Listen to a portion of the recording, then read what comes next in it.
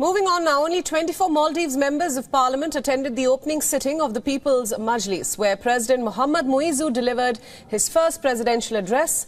The opposition Maldivian Democratic Party and the Democrats decided to boycott the sitting due to the undemocratic ways of governance. A total of 56 MPs boycotted the opening sitting.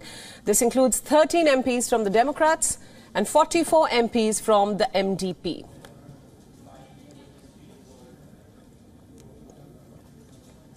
According to the Maldivian media, the president, while delivering his address, said that he has decided not to appoint more people to senior political positions given the country's current economic and financial situation. President Muizzu's address at the opening of the People's Majlis comes after the chaos that ensued in the Maldivian parliament. This was when a key parliamentary vote was to take place over Muizzu's cabinet, which ultimately led to physical alterations by the government MPs.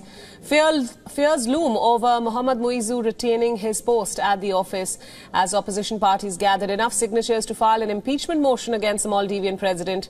With parliamentary elections scheduled for 17th March, President Muizzu faces a crucial test as he lacks an adequate parliamentary backing to pass legislation or implement policies.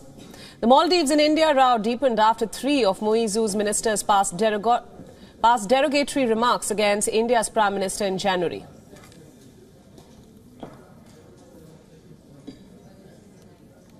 WION World is now available in your country. Download the app now and get all the news updates on the move.